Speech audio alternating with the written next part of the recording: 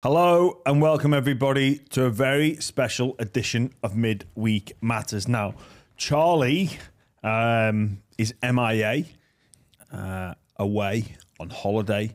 He's been very secretive about his whereabouts, what the purpose of this visit is. So, Charlie's out. My co-guest, my colleague this week, must be disappointed. He missed the cut for the rap posse, the group, the boy band. Hard to understand why, but Brandon Smith is back for the second time this week.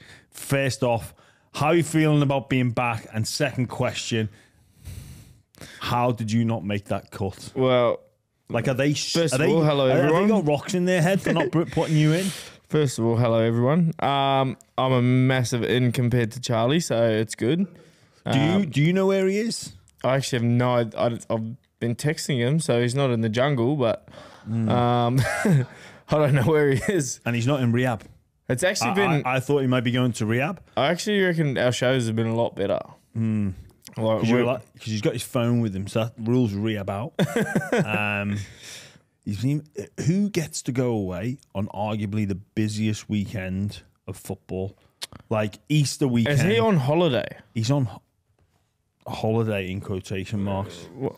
3 weeks into the season, decides he's taking a holiday. He's acting like he's 70 years old. How old is he? 28? I think he's 28. He looks 10. He looks 10. He's gone away with his girlfriend. Oh, maybe they're popping the question now. Hey? I don't know. There we go. Maybe our listeners should just say congratulations. Just send them a heap of messages. Congratulations, Charlie, because there's no way this is going to go pear-shaped. Everyone out there. This is what happens when you play this mysterious character. I should have asked him where he is. I don't think he'd have told you because apparently it's top secret. But as far as the enough about Charlie, he taking over our show. He's not even bloody here. Yeah, the rap album. Honestly, it's funny because they must love the sound of their own voice because they play their tracks in the changing rooms every day. It's like, bro, really? That's used. Like, do you think Eminem sits there and listens to his own raps? I don't think he does. It's like, Leonardo DiCaprio sits down and puts his own movies on and just watches his own movie. I don't like. Do you reckon he's ever watched the Titanic back? Nah, I honestly don't reckon actors watch any of their movies. Like, maybe some of them, but I reckon a large majority of them would just be like, I'm done with that. I'm done. Yeah. But you watch your own games back. Yeah, that's different. I'm studying. Mate, why don't you just say, listen, lads, I'm just going to knock this off. I'm just going to put my clips on. Because you're critiquing your lyrics. What can I make one observation? They sound a bit American. Yeah, bro. Why? Joey Manu and Siwa Wong especially, they talk half an American. Do they? Yo, if you ring, should I ring Siwa Wong? Ring his voicemail? Would you like to hear his voice? Go on, let's do it. What's with the American influence? You'll hear it. I don't know what it is, but they just talk, especially when we're in America, it's even worse. Like if you watch on Instagram, Joey Sawali's, he did like vlogs while he was having in America. You just watch it and it's like he's talking in a full American, hey, what's up, fam? Like, But they're not too bad. They have one song I really like. I don't think they're ready for an album, but they kind of just make songs and don't finish them. But they make them well enough that you can listen to that they're not just like fully polished. But maybe like that's where they need a good coach to come in. Like, we need to put a performance together for 80 minutes. We need to put a song together for 3 minutes. Like we need to. I'll tell you something as well. Like. They do it everywhere. Like they rap against each other everywhere. Oh, they like battle against each other. I had a house party at my house last year, and I walked up into my room and it was Siwa, Joey Manu, Satili, and Joseph Suwali. Mind you, Joseph Suwali, Joey Manu, and Siwa Wong weren't drinking because they don't drink much. Or Joey Suwali and Joey Manu don't drink at all. And they were just on the bed rapping against each other. And then when you walked into the room, you had to rap against them. And like they'd just smash you. And it's like Connor Watson come in and just when I'm in rap, like, they're bagging you like bad. And you're just like, mate, I'm just trying to come upstairs for a beer. That would be a great quiz for anybody. I walk into my room and find Siwa Wong, Suolihi, Joey Manu, and Statili Tupanua. Yeah. On my bed doing, and then fill in the blank. Was it not even exaggerating. That went for like 6 hours. Like not even exaggeration at all. So like everyone's partying around. They're laying on the bed rapping against each other, and like everyone that walks in, like they'll just start bagging in their raps, and they're actually pretty good at freestyling, which is one of the strange things. Let's see if this guy answers. I'll tell him not to answer his phone. Like, listen to how he talks in this. Just hold it to the mic.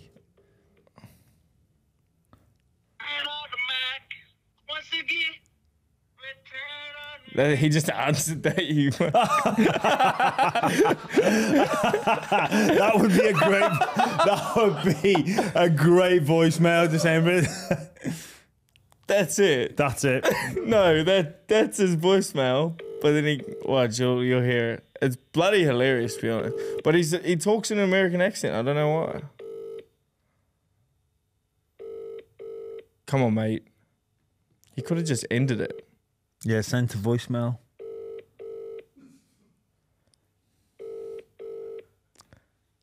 Holy. Hey, yo, what's good? It's your boy Siwa. Sorry I can't make your call at the moment. Just leave a message and I'll get back to you after the tone. Holla.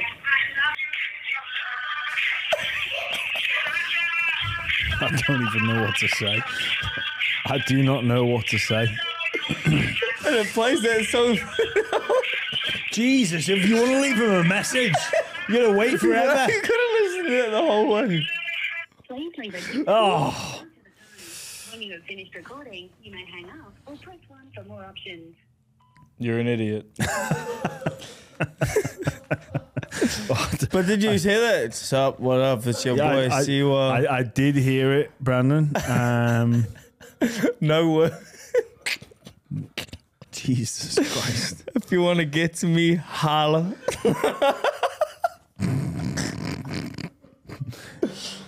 All right, on to the football. Well, Reece Walsh, it came out perhaps prematurely yesterday that he'd inked Doesn't a that suck? $5.5 million deal. But then he just goes to Instagram and says, nah, not yet. I'll let you know when it's done. So strange. He'd be one of the Broncos' highest ever paid players. Don't you hate when things come out prematurely? Yes, you do. You do. It's not good.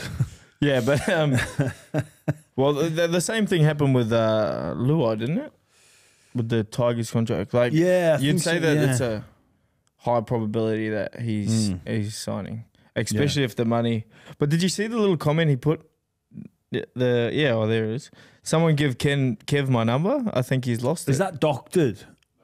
Is that legit? Yeah, that was like in the bottom right hand corner. I thought someone had doctored that. Nah, he put that up there. That's weird. That's very strange. Yeah, that's a strange one to go on the Insta, that one. But he's probably just playing funny buggers. He's pretty... Maybe he's just either high on pain medication. He's just a bit bored. Yeah, I did see that his facial fracture doesn't require surgery. That's good. I reckon that's only 2 weeks out. That's what mine was. Oh, was it? I had like a surface fracture. After the Maldives game, I played round 2. Yeah, so hopefully the damages. It was strange with that because he was initially cleared to play to go back on. Yeah. then his eye was closing up. He couldn't get the vision. He couldn't see properly, and then he gets. I don't know. There was a scan, but perhaps the fracture. Well, it's obviously the fracture's not the typical like when you think of a fracture, you think it's fully broken. Yeah. But with your face, you can have those hairline fractures. Can't you? I had like a surface fracture. Yeah, so the top was fractured, but like my whole face was numb, but it didn't hurt too bad to push. Like it was only if you pushed it really hard. So I played the game, but my eye wasn't hurt. Like my fracture was down by more my cheekbone, whereas his ones were up right near his eye, so it'd be a lot more dodgy. Some of the like the football players or soccer players for our Australian listeners, they wear these like protective masks if they get a fracture. I'd love to see Reece Walsh go out there with like the cane mask. A mask, yeah. Yeah, the basketballers do it all the time. Yeah. Like how good would that be? He'd still look amazing. Like if there's one person that can go onto a field with a mask, I wonder if that's allowed in rugby league. Yeah, surely. If it's like, I wouldn't have a clue, but I know. But I wonder if it's deemed as like what, too hard? No, like then he becomes dangerous with it on. Well, he's not going to run around he's probably not. Tailor-making people. No, he's probably not, is he? I don't know. Be interesting to see if he does put it on there. I'd love that. But yeah, good news for Reece Walsh, and hopefully he sticks around. And I think it'd be a massive coup for Broncos if they can lock up him, Ezra, Payne, who else? If they Carrigan, like those 4 players locked away for a long time. That's the future. You can build a team around that. The future's looking bright. Why do you think that, like, that happens where the Broncos did it come from the Broncos that they? No, I think it was just the papers. Just someone caught Courier Mail. I think basically it's either a manager or a CEO or somebody at the Broncos or in Reece's campus. You know, it got that information through to one of the leading journalists where there's a bit of a relationship going on, and they've gone, it's close, and they've gone, oh, maybe instead of it being close, I'll just say, it's basically done, right? And they've just going to run with it's done. Yeah, that's generally what happened. So Reece has come out and gone, this isn't true, but I will take $6 million from another club. he probably. I haven't signed anything, and he'd get way over. If he went to open market, he'd get well over 1.2 a year. Yeah. See, if he's gone, I don't. Can he do that? I haven't signed yet. So clubs 5.5 is where I'm at. Talk to me. And he would. He'd definitely. Like, I could see him getting 1.5 over 4 years. Like. Yeah, you get way. Well, the offer for like a. Well, think about like for a club with a war chest and no outside back. Geez. Well, even the sponsorship opportunities. Mind you, he is in Brisbane, so there'd be a heap of stuff there. But wherever he went, they'd be falling over themselves. Me and him could model together. Exactly. Maybe he could come to the Roosters and be part of the band. I think we've got a bit left in the cap too. Oof. Tedesco is. No, we would keep Tedesco. We'd probably put Reece Walsh in 6. No, so Walsh has got this year and next. Tedesco's got this year and next. Are you thinking what I'm thinking? No, we'll have Walsh. We'll get him off the bench. 14. Yeah, the X Factor player. Just bring some energy. Yeah, we just need an X Factor style player. Speaking of buying things, NRL reportedly going to attempt to buy Leichhardt Oval. Yes, I did see that. That's great. I think it's a good idea. I think it's a great idea. Have our own stadium, and we could build something. Well, I think well, the way Volandis is going, he wants to bloody do everything. It looks like there's some money to be spent in the NRL. It does. I'm loving it. Congratulations to them. I think if they could, but obviously it's a massive asset to have. We need more assets. I know they've bought a number of hotels and whatnot, but to buy, if they were to, have a full purchase of Leichhardt Oval, put some money into it, there's no reason as to why.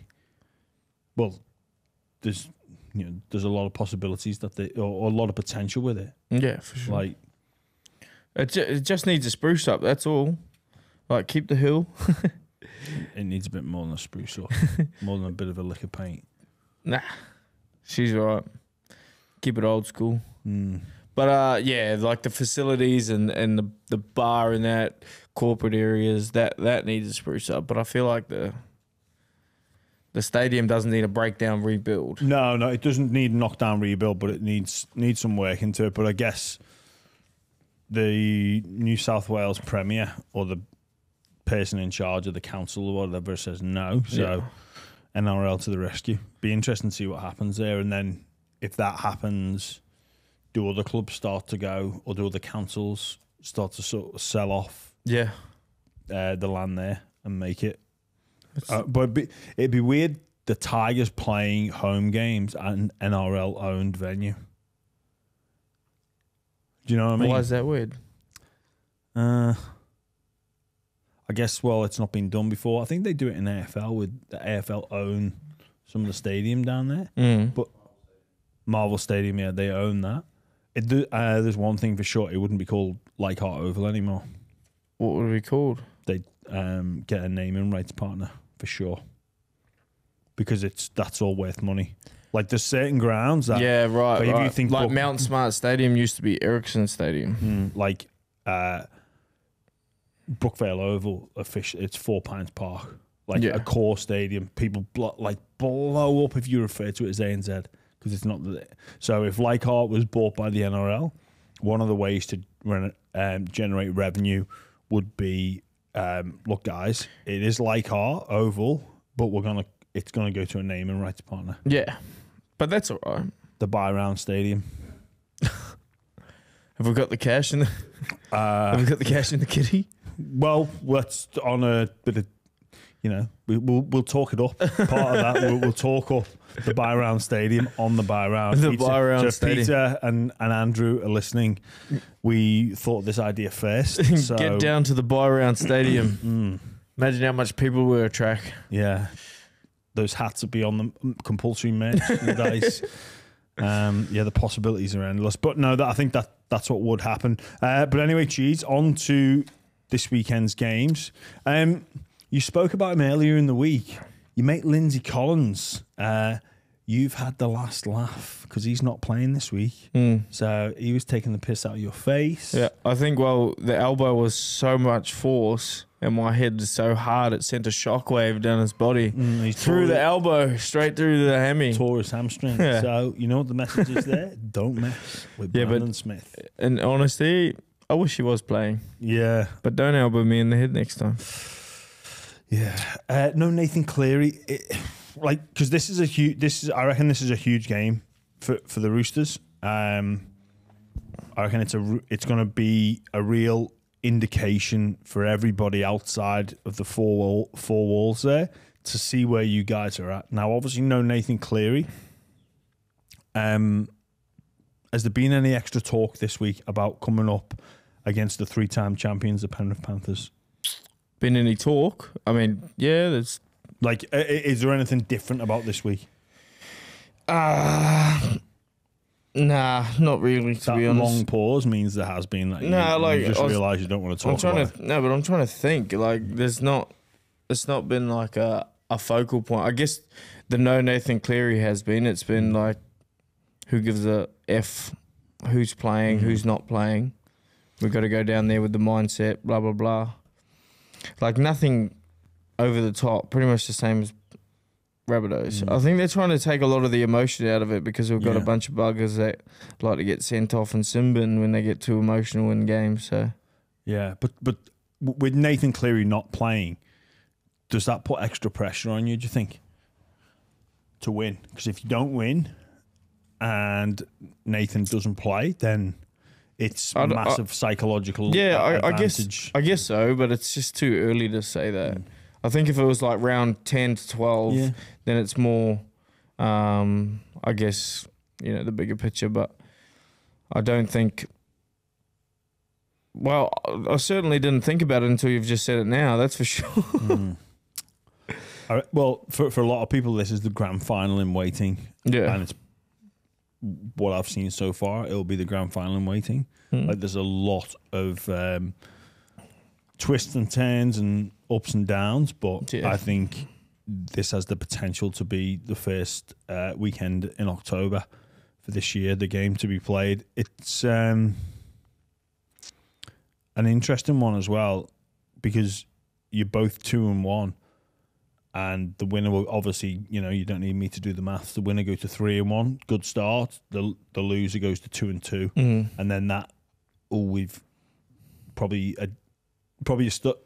you'd be. I think this whoever wins, then they get the pass mark of the first block of 4 games of the season, if that makes sense. So I think there's a fair bit riding on the line. You Roosters have played some bloody good teams and had a tough start to the season, as have the Penrith Panthers. But I think this is one of those games. It's either the team gets the tick of approval for the block of 4 or the cross. Yeah. And, well, it's a good test for us. It's a good, and yeah, I guess you're right about the mental thing, because if we win and we've had that block of 4 teams and we've ended up 3-4, then it's a really good, I guess, kickstart to our start of our season. but you start to believe we can do something here. Yeah, exactly, and it's been a focus point to not be a slow starting team this year. We feel like we've ticked that box half already, but this is the real test. This is the world title, I guess you call it. Like they're the best. Yeah, with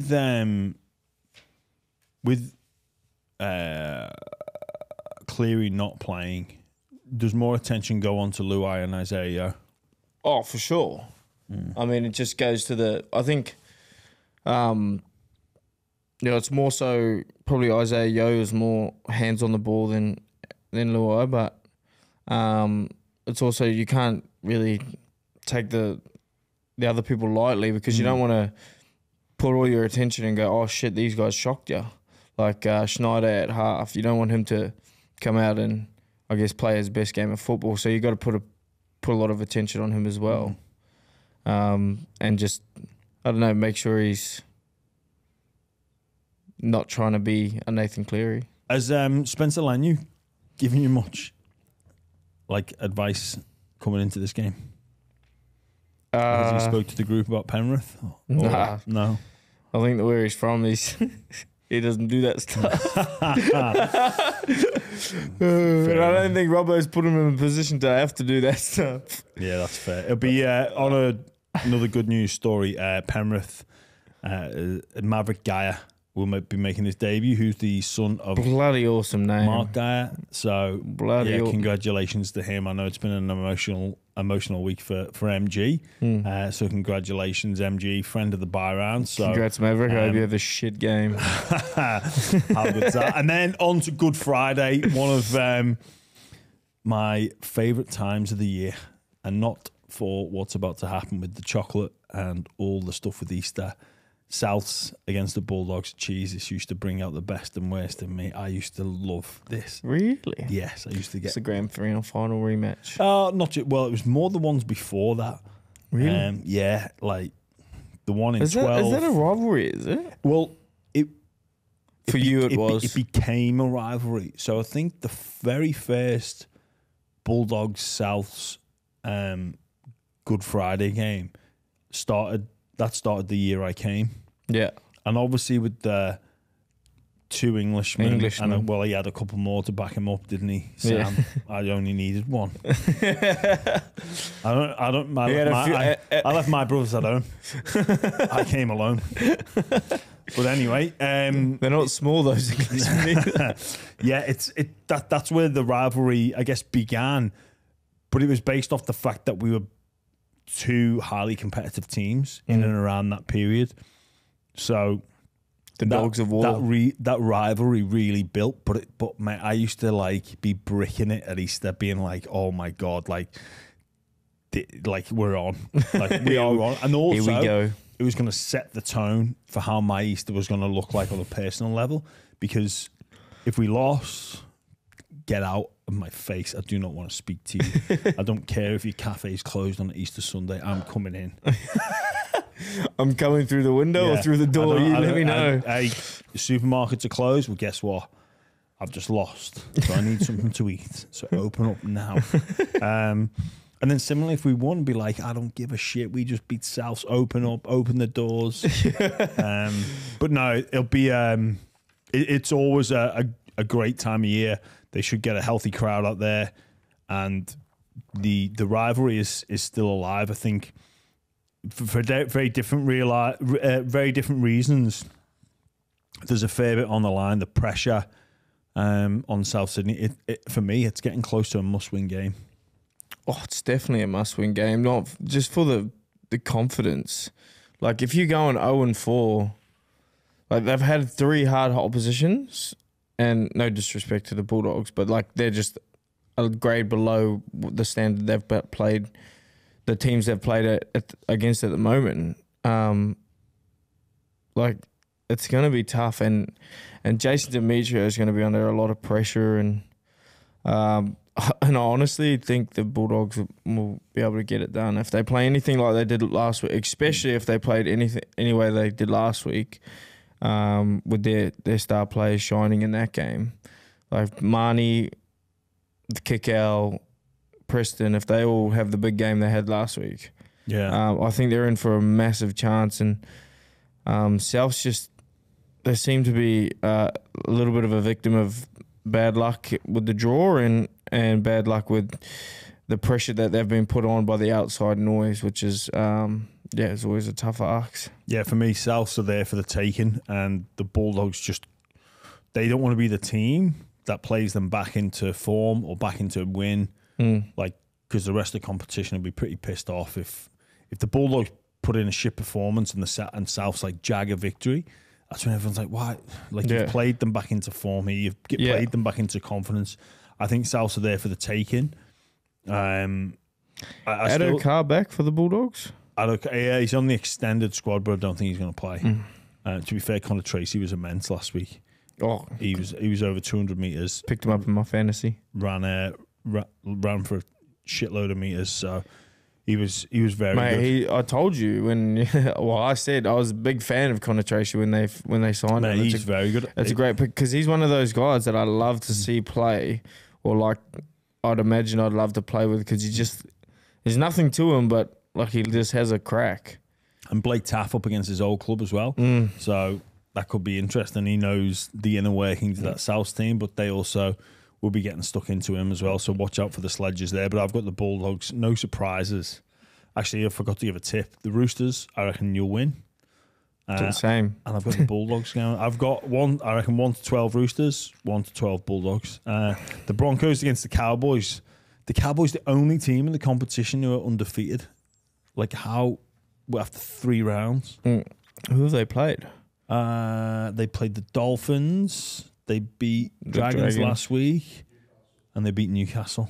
So they've not really had like a massively difficult introduction to season 2024, but still, you've got to get that shit done.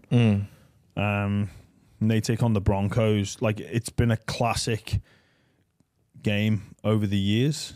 Yeah, Reynolds is back for the Broncos. Is a huge in. Saylor in for Walsh. Corey Oates on the bench.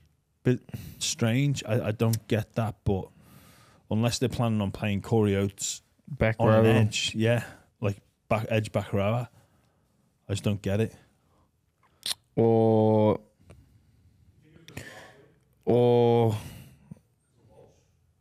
yeah, but Saylor's in at fullback. Saylor, who's the wingers? Saylor could go to like half or something. Who's their halves? Ezra Mammon. Reynolds. Nah, yeah. I thought it could be maybe backup for. Well, I think a fullback could go to, like Saylor could go to the bench and Corey Oates come in and. Yeah, but then, Sal and Cobbo go fullback, something like that. Yeah, maybe.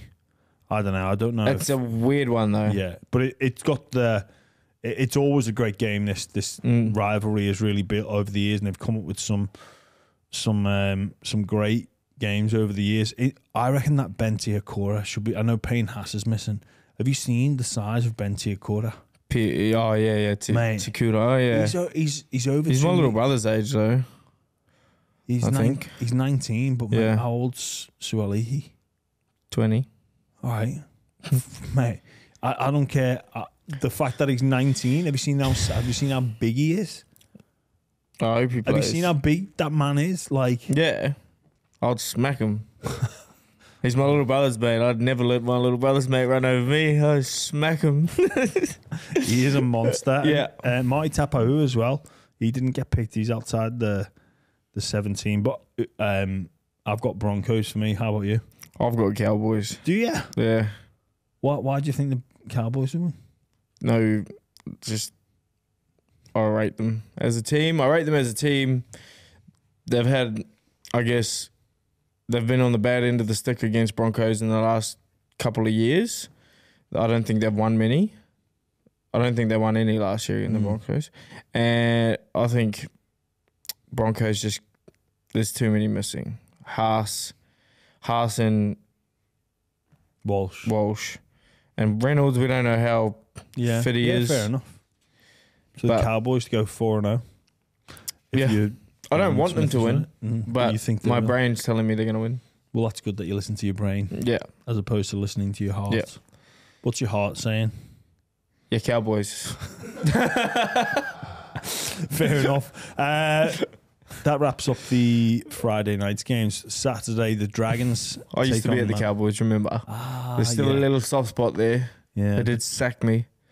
they sacked you. They sacked me. Their loss. Yeah. Let's not go there. Dragons take on Manly. Few back for the Dragons. Manly, same team. Sipley not picked. He's back from his suspension in the trials. I thought he might have snuck on the bench. Is he? I thought he got 4 weeks. No, he's back and available, but he's in the extended. Oh. Yeah, That's definitely. That's very interesting. Manly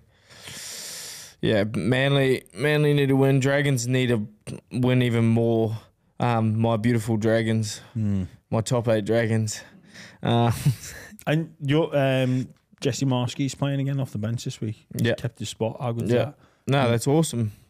I figured he might be able to do that because he's actually a halfback. Oh, is he? Yeah, so he played halfback for the North Sydney Bears. He won halfback of the year in the New South Wales Cup. Ah, right, okay. Nice. But yeah, he just got put in that situation and become a hooker. So Yeah. Dragons got a few back. I think DeBella moves to the bench. Francis Molo back in.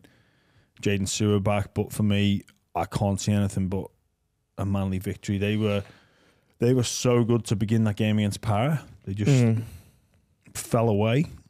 And they had a couple of opportunities that they bombed, obviously with the Jakey obstruction. But I reckon Manly all the way for me. What about you? it's my roughie of the week, boys. Dragons.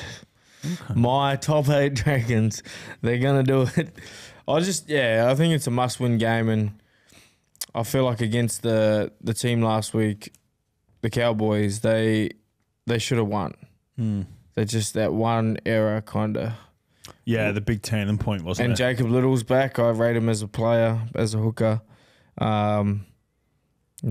Yeah, fair enough. I'm not saying Manly should get the job done, but if I'm going to pick an upset of the week this week, I'm going to go Dragons. Okay, fair enough.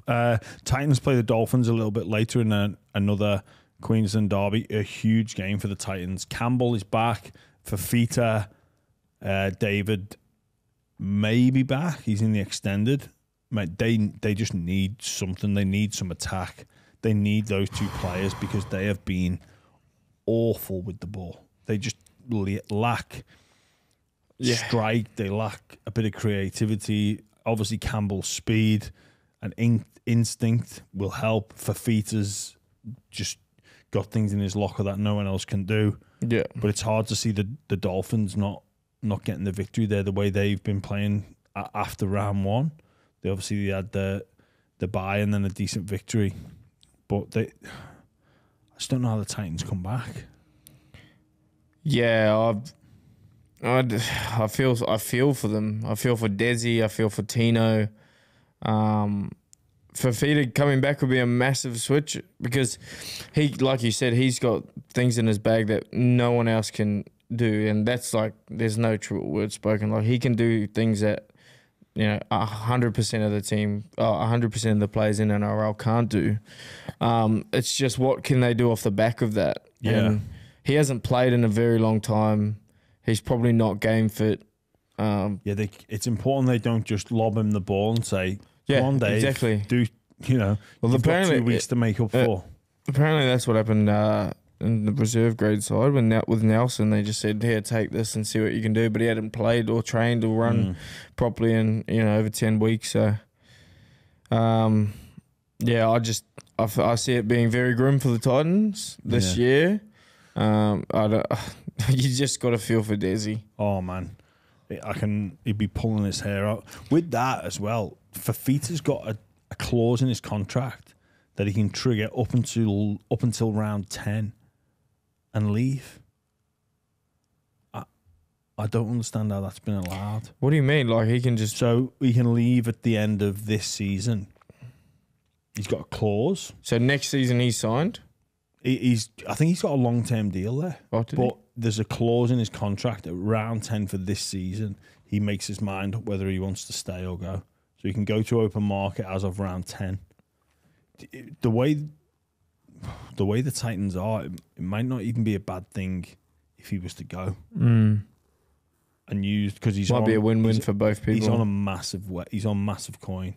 Yeah, so they can put that coin somewhere else. But like if he goes and they don't bring they can't land a marquee player, it's going to be a tough couple of years there. Like full of optimism to begin the year, but far out they've been disappointing. Yeah, I've got the no surprise the Dolphins in that one. Then the Warriors take on the Newcastle Knights. Warriors have got their third choice fullback. Warriors. He'll have some struggles under the high ball. Is that their third choice fullback? No, I don't think. I think he was playing. He played a bit of fullback at the end of the game there. Right? Yeah, he's filled in. He's filled in. He does all right though. Jesus. He's got a lot of potential. That third choice fullback for the Warriors. Yeah, young up and comer. I'm backing him to have a good game actually. Didn't he ran for over 200 metres last week? Did he? He scored a try. Yeah, he's been good. He scored a try from absolutely nothing as well. He skipped past. It was insane, that I try. did see the commentator said his name 3 times. He started inside one of the players. He started on the... He was looking at the defender. He would have been on the left-hand side of the first defender that he beat as he looked at it. Skipped to that defender's right. Then the next defender, again, obviously start on the left, skips to that person's right, beats them, and then goes over and scores. Yeah. Like that is an insanely difficult thing to do. Yeah. Not, you speak about David Fafita and his direct running. Not many players can skip past 2 in such small, a little amount of space. Like he had no room to work with, and he just went bang, bang. See you later. Other than us two in this competition, there's not many that could do that. And with Murata Nikokore back, and I think Wade Egan's back this week, it's going to be a tough ask for Newcastle. They limped past the Storm. Without Hughes and Munster. Hughes, Munster, Nelson, Welsh. Like, I think it could be a long day for Newcastle over there. All right, yeah, the Warriors, the games they've lost, like arguably they shouldn't have lost. Who did they ever? They lost to Cronulla. Sharks. They shouldn't have lost that. They had them on the pump, and they lost to Storm. Which Coates? Yeah, Storm. They definitely should have lost that. They were up by 8 with 3 minutes to go. They were. I had the Warriors sliding out the 8 this year, much to the annoyance of the Warriors fans that are fans of the show. They let us know about it as well. They are not happy. Maybe I've changed my mind, but they've been great in defeat and in victory. So Big win for the Warriors. You going the same? Yeah, I'm going the Warriors. Then the Sharks take on the Raiders. This could have been Horsburgh v Hunt round 2. But Horsburgh's not getting picked, which is strange. And Hunt's out injured. But the Sharks, he's not the only one missing. They've got Finucane, Rudolph, Hunt. Finucane. Finucane. Talakai movers into the back row. This is another one of those, both teams 2-1. Tough game. I've been speaking to Nico a lot lately because I just got to check on his head every now and then, and I was telling him, mate, you can't play 3 like hectic games in a row. You gotta have at least one bad game. And I rang him the other day. We were playing PlayStation together. Gave him a little call, said how his head was. He was still filthy ass. So I don't think it worked, but I reckon He kicked you out on the full, didn't he? Yeah, let's not remind him. He's pretty gutted on himself. Yeah. I was actually playing with Braden Trindle as well. And, he seemed to get over it, but Nico hasn't got over it yet. The whole forward pack is actually missing. Canberra have got a lot of strength in depth. Like I say, Corey Horsburgh, not in the 17. But should be something going on there. You reckon?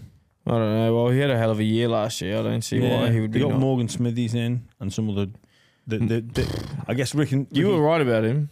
Ricky Stewart's looking at it and go, I can't really, no matter how well someone's playing, unless there is something going on. But if there is, there'd be plenty of teams want that mad ginger bastard playing for them.